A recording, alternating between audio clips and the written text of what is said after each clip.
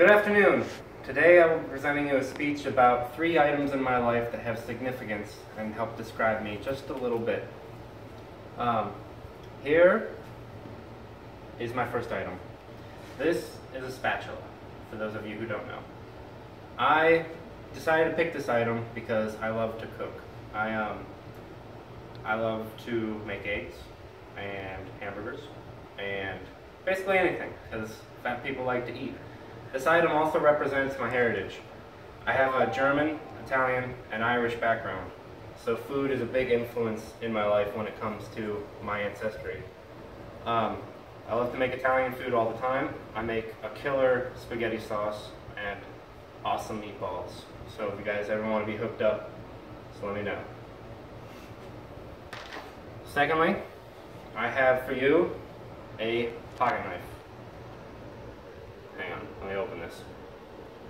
Don't want to cut myself. I have this item because I love to collect knives and guns.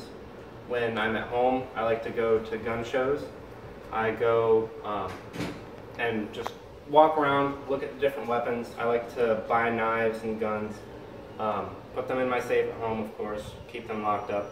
I like to clean them, I like to look at them, I like to shoot them, and play with them. You know, that might sound a little weird, but it's kind of fun.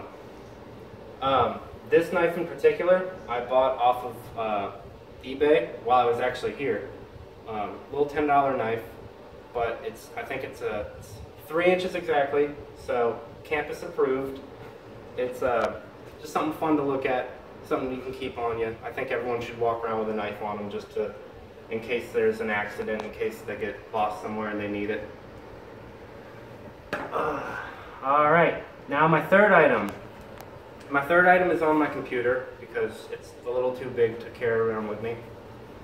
It is a Firebird. Now this item I have with me because I have a little bit of mechanical skills. That was the first car that I've ever bought.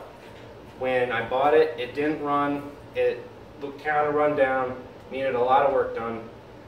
But I fixed it up and it looks pretty nice now. I replaced the carpet, transmission, the headliner. It's got a new paint job. It's actually looking pretty nice, which I'm proud of. This past year, before I came to school, I took a year off of school and I did construction and did mechanics work on the side. And it was a whole lot of fun putting this thing back together.